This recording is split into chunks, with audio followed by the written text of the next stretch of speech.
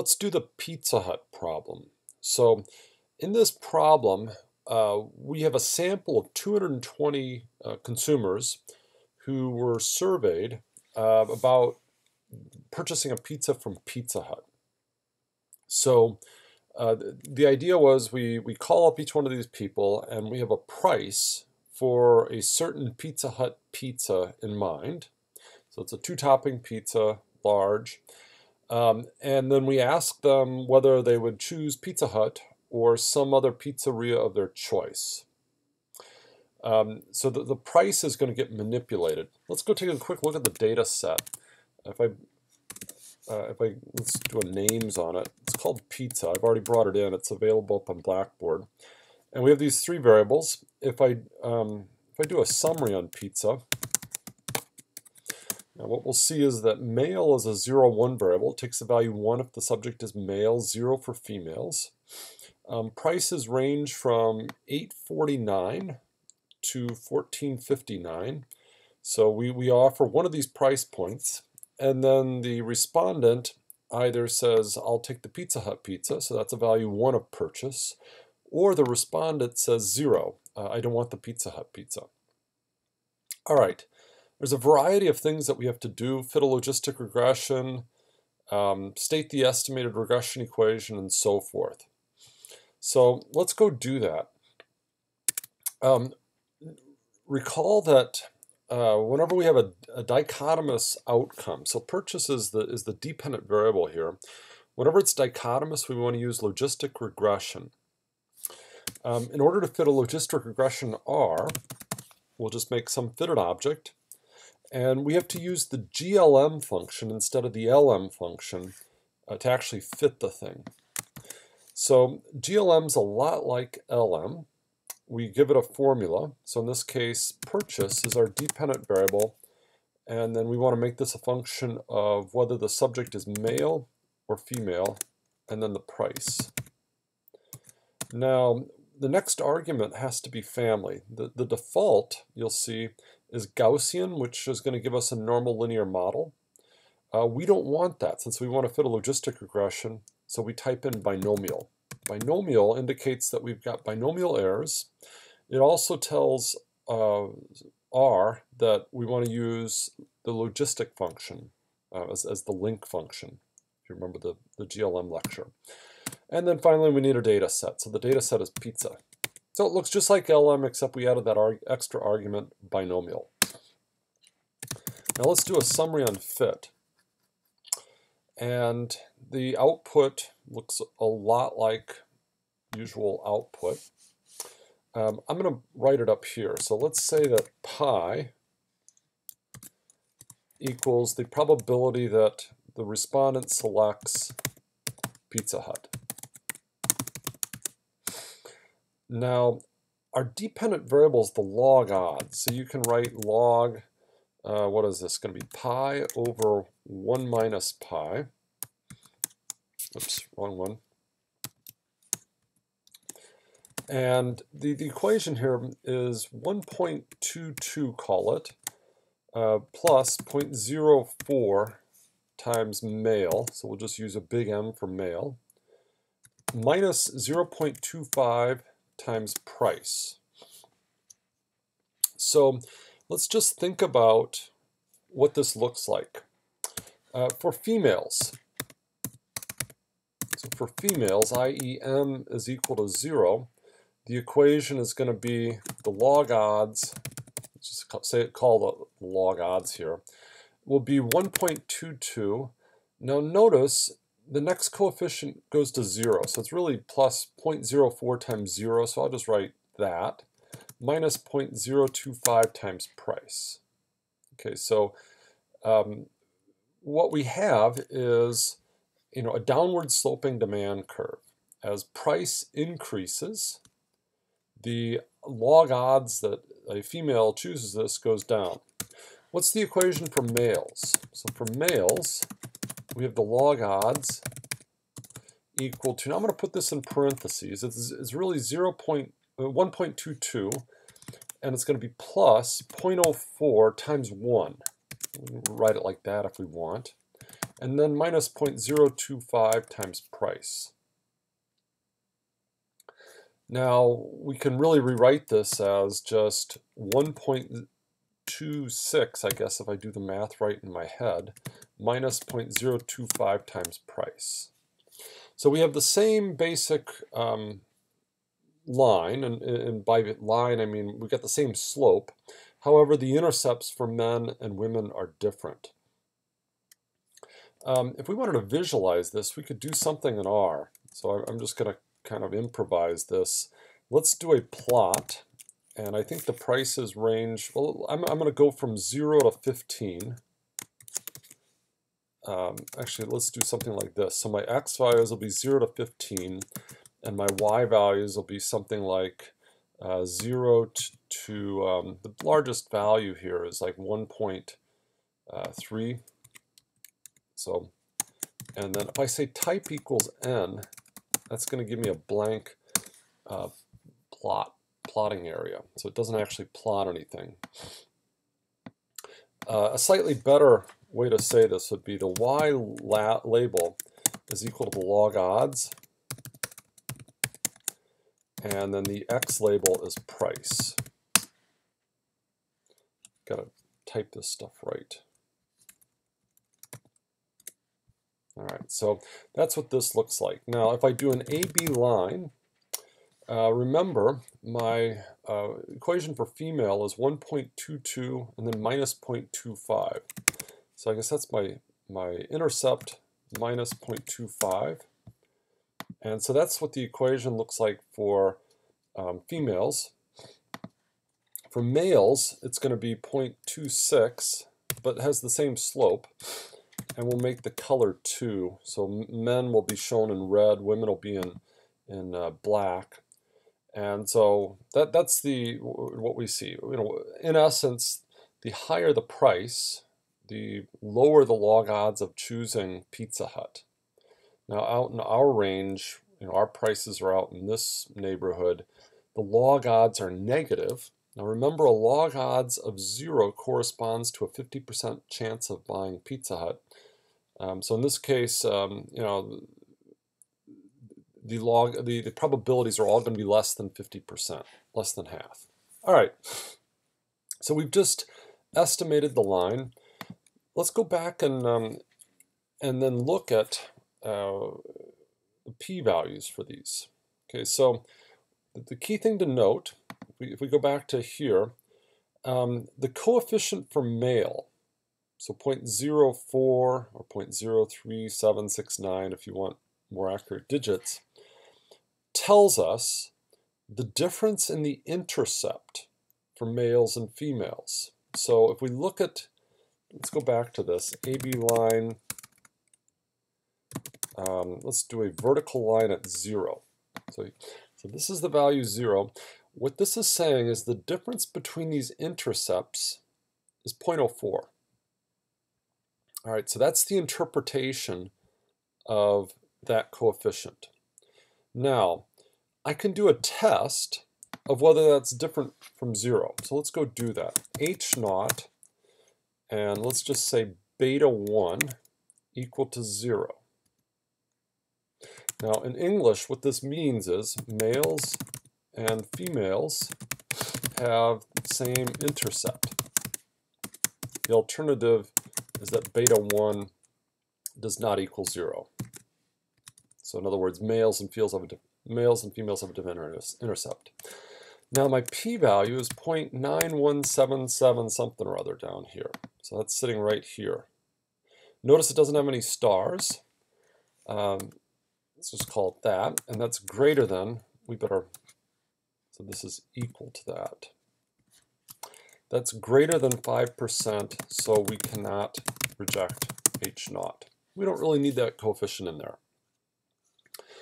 However, the price coefficient is different from 0. The negative value, again, tells us that the slope is negative, meaning there's a downward sloping demand curve. As we increase the price, the probability of choosing Pizza Hut goes down. All right, so let's go back to the problem. We we've interpreted the coefficient. We really haven't interpreted the odds ratio yet. So let's talk about the odds ratio. The odds ratio is the exponent of the coefficient. So if I do coefficient of fit, I get those coefficients that I had. If I take the exponent of this, the odds coefficient, the odds ratios describe the multiplicative effect on the odds for a unit change in the x. Okay, so if we go from a 0 to a 1 on the male variable, so in other words, we go from female to male, the odds get multiplied by about 1.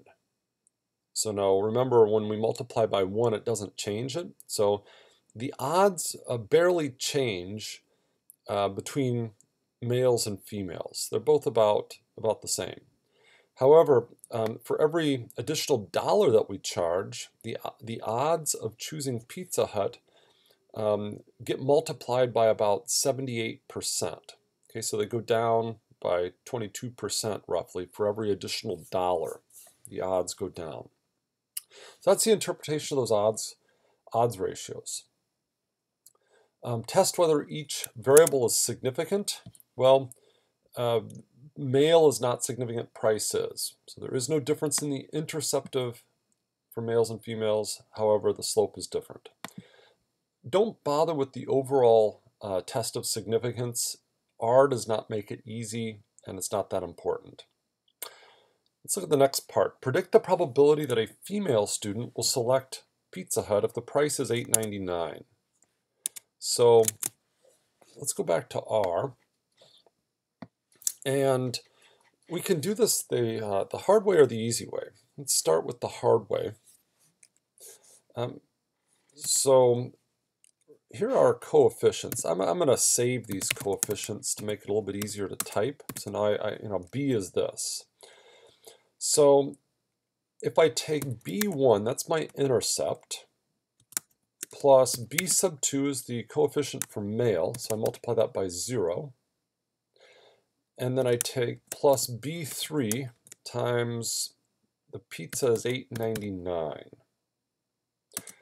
Now this gives me an estimated log odds of minus 1.03. But that's not, I don't really want log odds, I want the probability. So I have to use that formula that we had. It's just going to be 1 over 1 plus the exponent of the negative of all this. So we'll close the first parenthesis, second parenthesis, third parenthesis. So the probability is about 26% that a female will say Pizza Hut, yeah, give me the Pizza Hut pizza if we're charging $8.99. Now an easier way is with the predict function. So if we say predict fit, data.frame, now male is 0 since it's a female, price equals $8.99. This is going to give us the wrong answer. Now notice what it's giving us. It's giving us what I've called in class the linear predictor. Okay, so we need to unlogit this.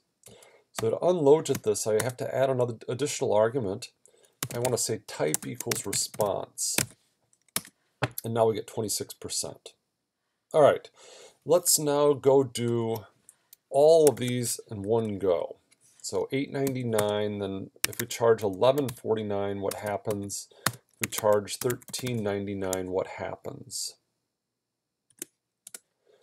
All right, so the answer is at the price point $8.99, there's a 26% chance that the student, this subject says Pizza Hut. If we increase the price to $11.49, the probability of choosing Pizza Hut goes down to 16%. We increase the price further to $13.99, it goes down to about 9%. Moving on, part 7 says regress purchase on price for males only. Note the equation. Regress purchase on price for females only, and then test whether they're different. So let's go do that. So I'm going to bring back that command, and let's call this fit2. So fit2, we'll get male out of it, and then we're going to use a subset command. Subset equals male equals 0. So this is going to be the equation for females. What this equals means is we've got a logical equals. We're going to test whether male is logically equal to 0 and keep those cases.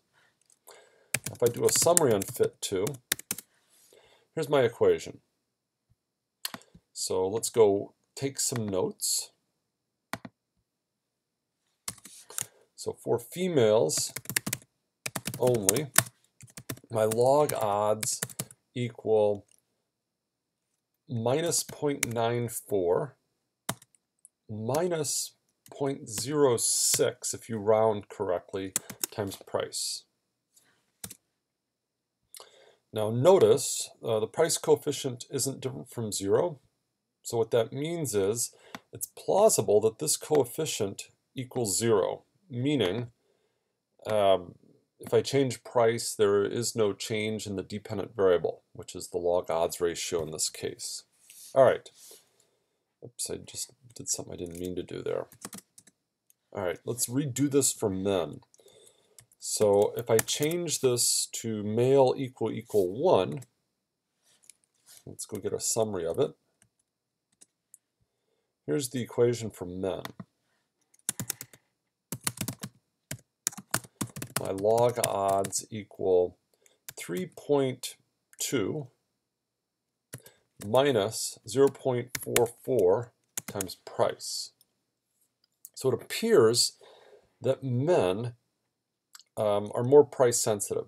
So this is saying if you charge very little, men are very likely to charge to select Pizza Hut, but as the price increases, the log odds that they choose Pizza Hut goes down pretty quickly.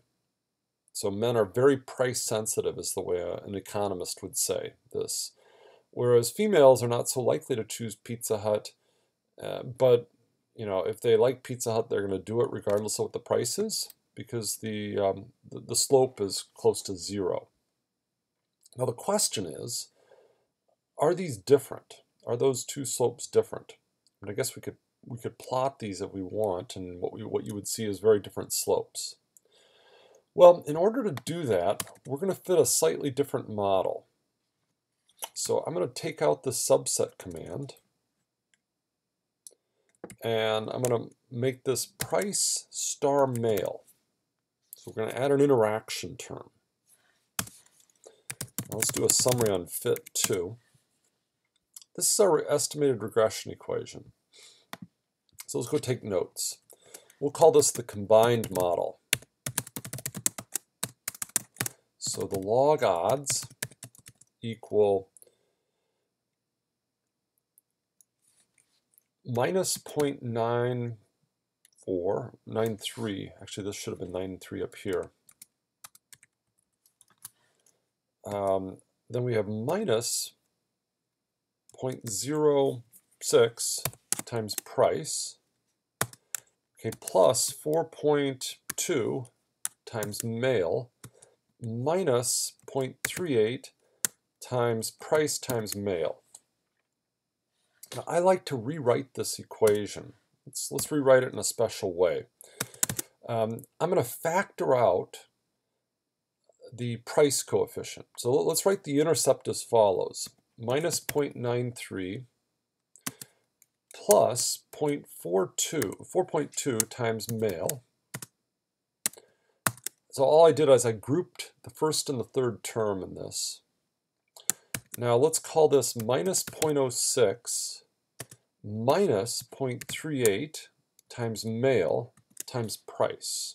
So I grouped the second and the fourth term, and then I factored the p out. Now, let's evaluate this equation. For females, so m is equal to 0, what do we get? Well, the log odds equal minus 0.93 plus 0.06 times price. And notice that's exactly what we got before. And that's not an accident.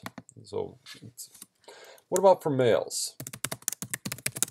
So with that, we end up with the log odds equal, now let's see, 0.93 plus 4.2. That should be minus 0.93. Let's get that right.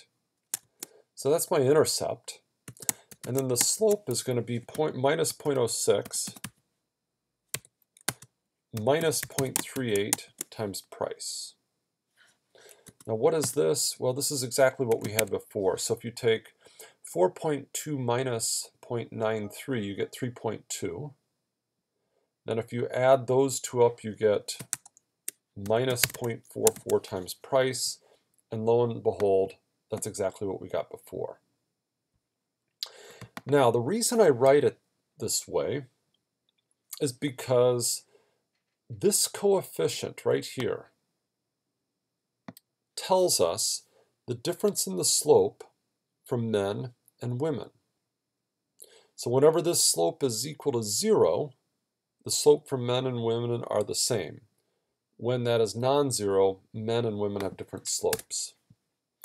So really what we want to do is be testing H0 beta 3 equal to 0. Now in English what that means is men have the same slope as women. The alternative is that beta 3 is not equal to 0. So I guess we'll write not equal like that. Now if we go to the output, notice that coefficient it's significant. It's barely significant, but it is significant. So the P is 0.0496, which is barely less than 5%. So we reject H0 and conclude that men are more price sensitive than women. And so that's it, well, at least when it comes to Pizza Hut. All right, so that's the Pizza Hut problem. There's a lot of good learning in there. I encourage you to try this on your own.